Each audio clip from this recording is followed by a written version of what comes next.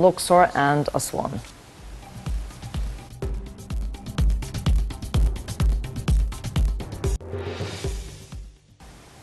Welcome back. The details.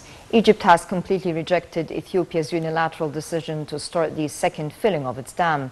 Minister of Water Resources and Irrigation, Mohammed Abdelati, described the move as a flagrant and dangerous breach of the 2015 Declaration of Principles signed by the three countries. In a letter to Ethiopia's Minister of Water Resources, Minister Abdelati said the measure is a violation of international norms and laws guiding the building of projects of joint basins of international rivers, including the Nile. Meanwhile, Abdelati said Egypt is not against development in Ethiopia or other Nile Basin countries, but stressed that development projects must be in line with rules of international law and address concerns of downstream countries. Speaking during a video conference with the Executive Director of the UN Environment Programme, Inger Anderson, the minister reviewed the water situation in Egypt and challenges to water sector in the country, especially with limited resources available, and the impact of climate change and unilateral Ethiopian measures over the filling and operation of the dam.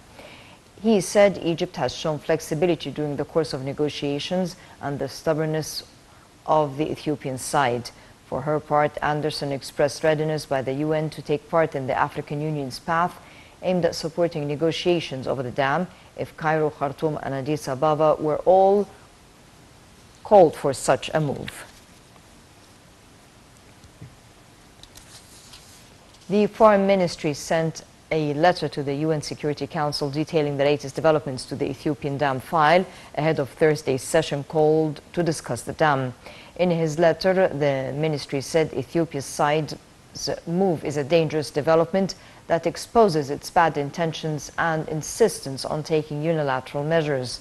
According to the letter, the move proves Ethiopia's stand to enforce a status quo without reaching a deal that addresses interests of three countries and limits harm to the two downstream countries, warning that the unilateral decision of the second filling of the dam would worsen the crisis, arouse more tension in the region, and jeopardize international and regional peace security.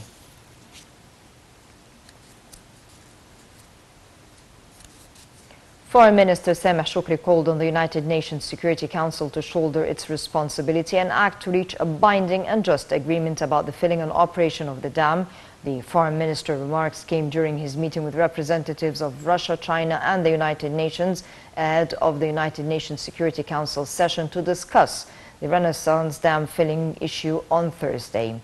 During the meeting, the top diplomat expressed Egypt's firm stand towards the issue that is based on the necessity of reaching a legally binding agreement on the dam's filling and operation, taking into account the interests of the three countries and preserving Egypt's water rights.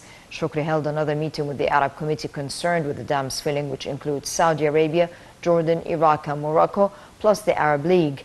He also held a meeting with the permanent members of the African group of the UN Security Council, as well as representatives of Estonia, Ireland, Mexico, Norway, the non-permanent members of the Security Council, over the Ethiopian dam. Earlier, Shoukry met with Tunisian permanent representative to the UN, as Tunisia is the current Arab representative in the Security Council.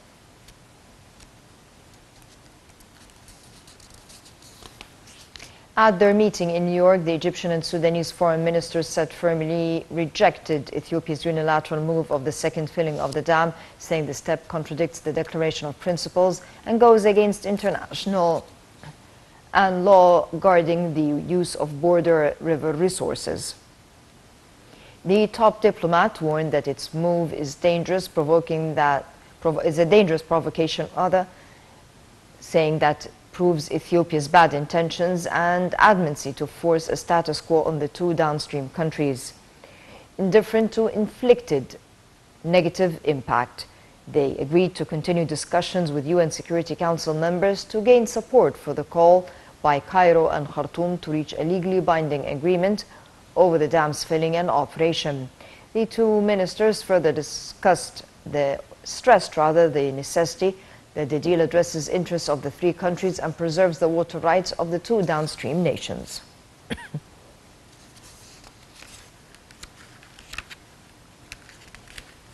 Ahead of the United Nations Security Council session on Ethiopia's dam filling, The Speaker of the Arab Parliament, Abdel Rahman Al Assoumi, urged the UN Security Council to act to reach a binding and just agreement about the filling and operation of the dam.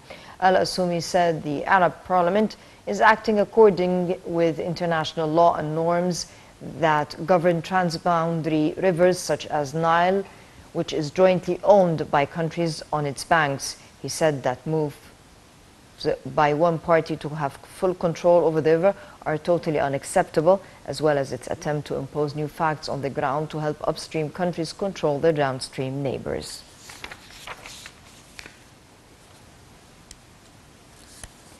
Prime Minister Mustafa Mabuli arrived in Aswan on Tuesday to check on a number of projects and facilities in Luxor and Aswan. During his tour of renovation works at Al-Kabash Road, Mabuli stressed that the state bodies are exerting their utmost efforts to revive historical areas and archaeological sites with the aim of maintaining Egypt's heritage and treasures that are reflecting its long-standing civilization over ages. He said the renovation of Kabash Road aims at turning Luxor into an open museum, linking Karnak Temple to Luxor Temple. Al-Kabash Road will be inaugurated in a big ceremony as part of the state's national project to revive the historical and archaeological sites nationwide.